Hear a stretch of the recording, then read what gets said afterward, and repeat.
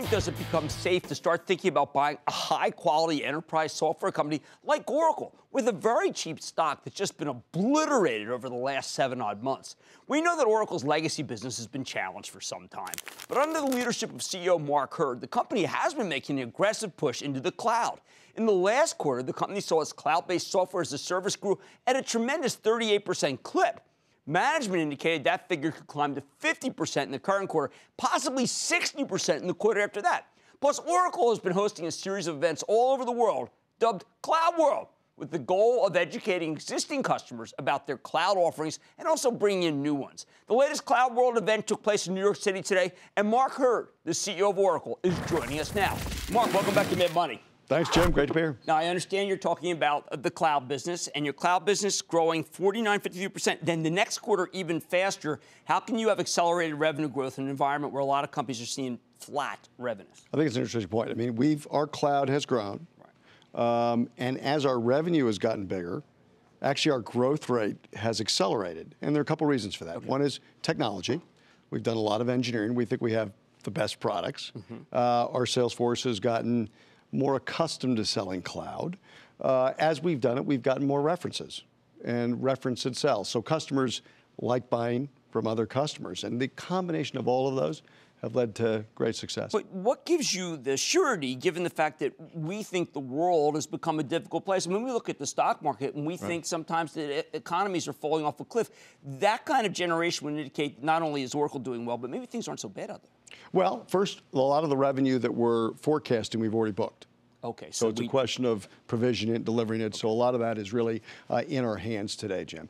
The more important thing is bookings, which will be done in the current period. We expect to have very strong growth in bookings in the quarter as well. And it's important to point out, you have been adamant, this is not necessarily cannibalizing customers that you currently have.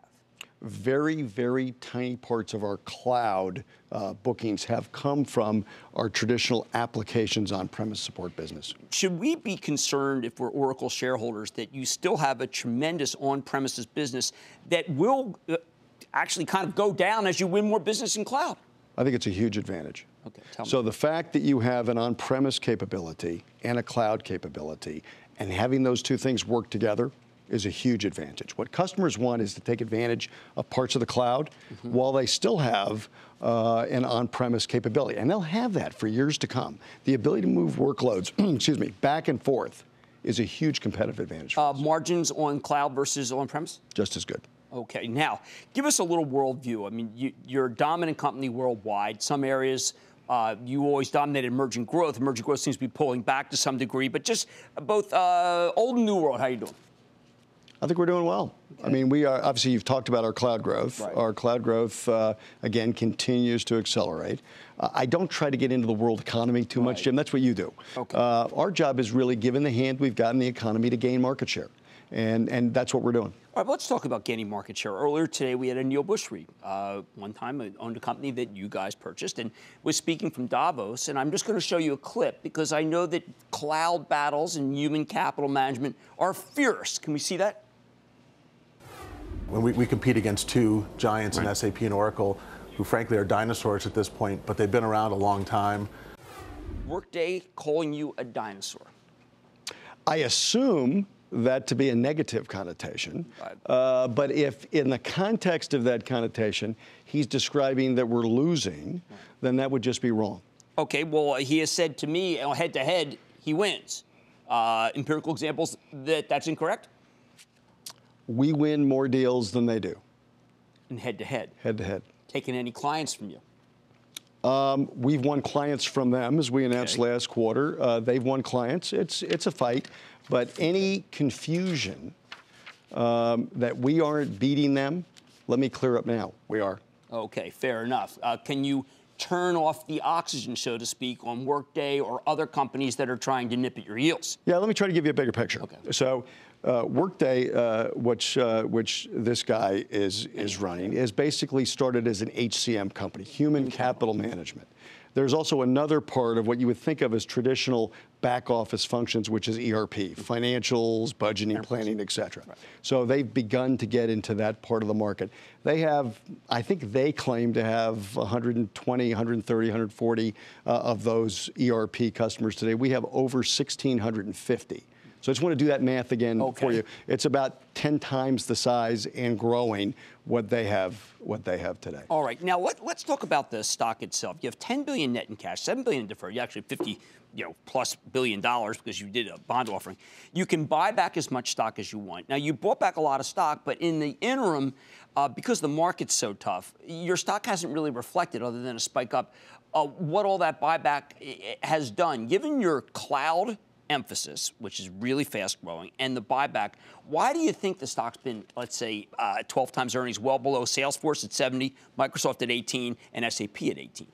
I think it's a transition. Listen, Jim, we've invested into this transition. We've invested in R&D. We've invested in building out data center and cloud capability. We've invested in sales and marketing to do everything I just said, to be able to generate the sort of growth that we've described. That growth now accelerates as you earlier described, from Q2 into Q3 and into Q4.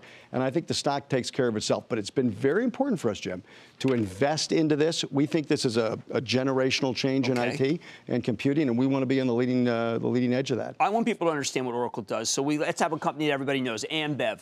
Okay, Budweiser, you do customer work for them. Lufthansa, UAL, another one that we all know. They call you in. What do they do? So if you would think of Oracle in its traditional business, we would actually do their data management, what you would call their database business. We sell middleware. We actually now sell the computing infrastructure that houses both that database and that middleware. And then we have a large on-prem applications business. That business now is shifting very dramatically to the cloud, where we've invested heavily as well. Okay, now to go back to this notion of the Triceratops and the Jurassic world, when I hear that, it would seem to me that you can be more nimble than people think, even though you are a gigantic 140 billion market cap company. The trick with leadership is for scale to be an advantage, not to be a disadvantage, to your point. The fact is we have the ability to invest, as I've just described, invest in R&D. Our R&D is now over $5 billion. More importantly, I think our yield for the R&D has been significant. We have the ability to have broad distribution, which we have as well. And we've invested in both to take advantage of what we think is a tremendous growth opportunity. Okay, last question. Everyone knows Larry Ellison, one of the great investors, one of the great creators of all time, all right? Still owns 30%. You talk to him much? Do I talk to him much? Yeah. Every day. Every day. He's still very much involved. Oh, please. We have a great team. It's Safra Katz, myself, Larry. Larry is, and by the way, I want to make sure I'm clear, because a lot of people talk about Larry, talk about Safra, and so forth. Jim, we have a great team at Oracle. And this team sounds optimistic about the world, which is really important because we're all getting pretty beaten down here. We're optimistic about the world, and really, Jim, we're optimistic about Oracle.